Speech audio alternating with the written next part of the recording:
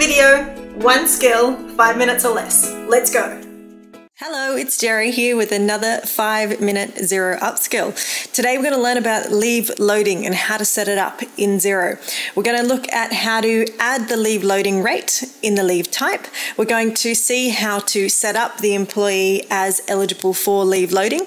We'll also have a quick look at how to pay missed leave loading if you haven't been paying leave loading and you should have been. Let's have a look in Xero. Setting up leave loading in Xero really covers two key areas: setting up the leave type correctly and setting up the employee correctly. So first of all, let's go and have a look at the leave type. Let's go to settings and payroll settings. Once you're in payroll settings, we need to go to the pay items, and under pay items, we're going to find leave. In Australia, we often pay leave loading to employees when they get paid their annual leave, and that's obviously what we're talking about here. So we need to select annual leave. And once we've selected the leave type annual leave, if you are paying leave loading, in order for it to be activated in Xero, you need to enter the leave loading rate here in this leave type.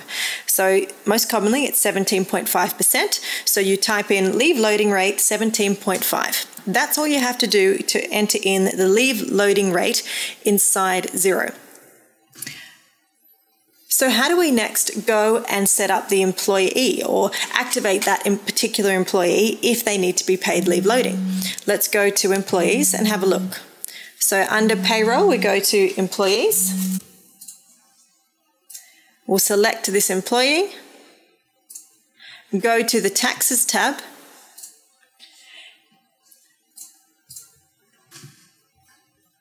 and if your employee is eligible to receive leave loading, you select this tick box here on the top right-hand corner. Once you tick that tick box, hit save.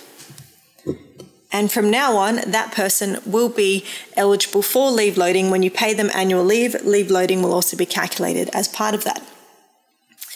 Now, once people learn how to do this, and sometimes it's the fact that they didn't know that that's how it needed to be set up inside Xero, they may have missed paying some leave loading.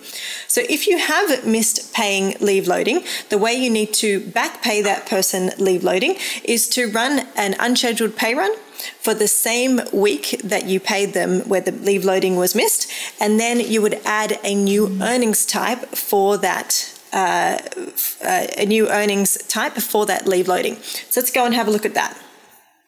So we go to settings, payroll settings, and assuming you haven't set this up already, we go to pay items. We would add an earnings rate. Let's call it leave loading missed.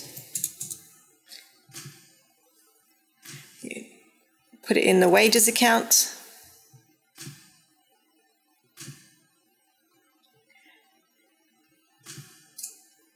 And there we go. So I've got leave loading missed. We don't have to put a display name because it would just be the earnings name.